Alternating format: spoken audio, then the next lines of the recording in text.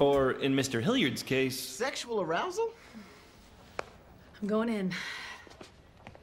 Is falling asleep after sex considered narcolepsy? Because if it is, Mr. Roberts got it. Okay, so first she's gonna stick her chest out, and then she'll toss her hair. That's sexy.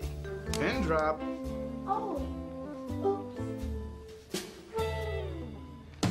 Oh, that did it.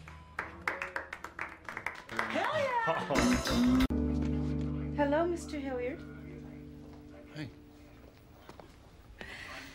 Just want to make sure you're comfortable.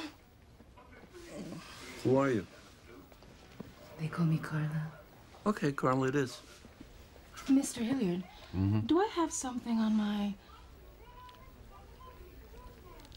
lips? Nope, totally clean.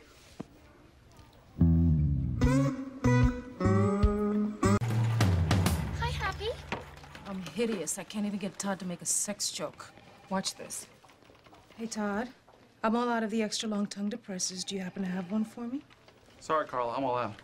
How did he not say yeah in my pants? God, I don't know what is so different about me since I got engaged. Wait, I found one. It's not made of wood, but give me a minute.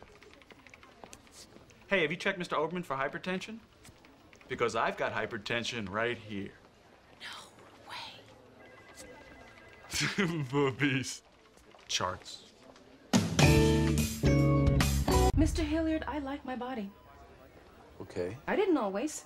I remember when I was 10 years old, my swim coach telling me that my butt stuck out of the water too much. But now, I like it when my boyfriend looks at my wagon and goes, bam, you know? I'm okay with my curves. I realize women inject God knows what into their face to have lips like mine. Mr. Hilliard, I can hop out of the shower and look at my naked body for a whole 10 seconds without totally losing it. That's more than most women. But still, when I can't make you fall asleep, it's like hearing my swim coach's voice all over again, and my body doesn't deserve that.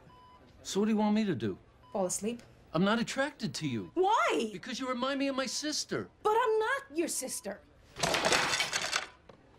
That's what I'm talking